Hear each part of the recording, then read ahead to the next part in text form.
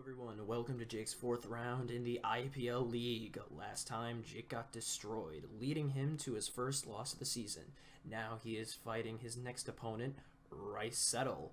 Will he claim another victory or get absolutely massacred? Well, let's find out. I'm your host / commentator, koopaofthetroop, here to tell you what's going to happen in this battle, or find out myself because I haven't seen it yet. Alright, before we actually get into the battle itself, let's do a quick team recap. We have, on Jake's side, we have Salamance, Miltank, Dusk Noir, Scrafty, Magirna, and Thunderous. On Rice Settle's side, we have Jolteon, Pinsir, Azumarill, Drapion, Landorus, and Crobat. Alright, so for early predictions, I'm going to assume Jake is probably going to go for his, at least with his Dusk Noir, he's probably going to be going for his Mean Look Curse tactic, which makes his opponent take 25 damage each turn, which is a very powerful strategy if done correctly. I'm going to assume that Miltank is just there for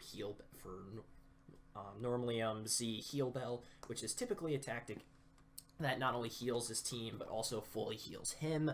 Salamance is probably going to be his Mega. Scrafty is probably going to be there for the bulk up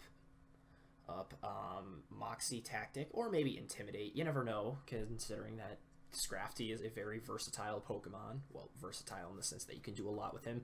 Magirna is obviously just going to be his raw power Wreck House, and Thunderous is obviously just going to be that good electric damage. On Recital's side, we obviously got Jolteon over here, probably going to be here to counter Thunder. Pinsir is definitely going to be the Mega of this group. Azumarill is just a nice bulky staller wall fairy type, probably here to take out them dragons, and Scrafty. Drapion obviously being the poison dark type, probably there for some good old-fashioned toxic spikes, which thankfully Jake does have a way to counter the wall, and Drapion with his good old-fashioned Magirna. Landorus is just a fucking beefy powerhouse, and in case Jake for some reason ever decides to go for a Spikes himself, which judging by his setup he probably doesn't, Crobat is a good support. Yeah, again, I don't think Jake, I think this guy is really just, I feel like this guy brings Crobat to every fight, doesn't he? I've never seen him actually fight, but I just have a feeling, which isn't a bad thing, because Crobat is a good defogger, very versatile Pokemon in that sense, very support-based, but I don't think it's really going to get much mileage out of this fight, considering that half of his team kind of destroys it. But without further ado, let's get into the fight. Okay, Jake sends out Thunderous, and Recital sends out Landorus. Jake then goes for the switch into Clowntown Crisis. Jake is now probably going to start off his... Oh, he switches back out and goes into Night Fury. Probably going to go for a Mega. Gibby 4 over here goes for a Swords Dance, but immediately switches out. Got a lot of switching this time around. Landorus is obviously going to be immune to that fucking Earthquake due to Levitate.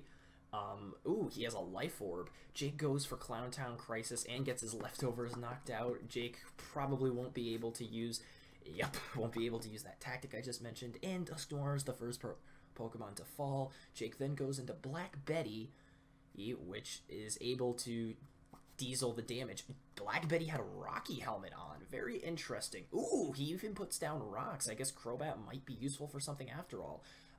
Landorus goes for a Earth Power. Almost kills Black Betty. Miltank went for a return. Almost kills Gibby.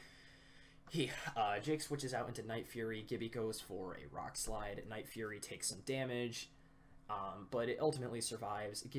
Recital is now going into Jolteon. Jolteon goes down, damn, with that quick Earthquake.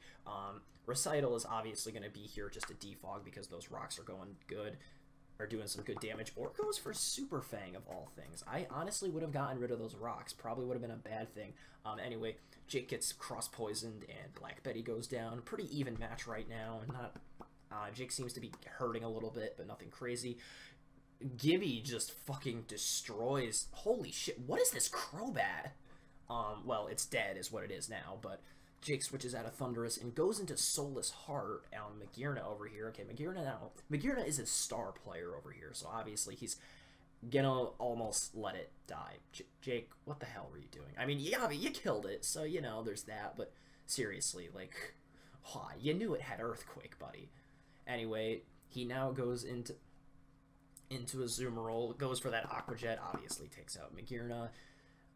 This isn't looking good for either side, actually. Both of them, well, actually Jake, because, you know, almost half his team is almost dead, and Whack-A-Mole goes down. Jake goes and sends out Night Fury, probably for just one last attempt to get some good damage. Ooh, Gibby goes for the Play Rough, but Night Fury, misses. Goes for Aqua Jet next turn, and Night Fury goes for Earthquake, killing it off. Ooh, this doesn't look good for Recital right now, especially since Jake just got that Moxie. God, dude, seriously, why didn't you get rid of those rocks? Oh, fuck. Pinsir goes Mega, quickly takes out Night Fury. Jake's last option is to go to Thug Life, which sadly Bug resists. Okay, I guess it doesn't matter because Return just absolutely destroys Jake, and that is the end of the battle. Alright, Jake, you're 2 for 2 now. And yeah, that's the video. Hope you guys enjoyed. I'll see you next week.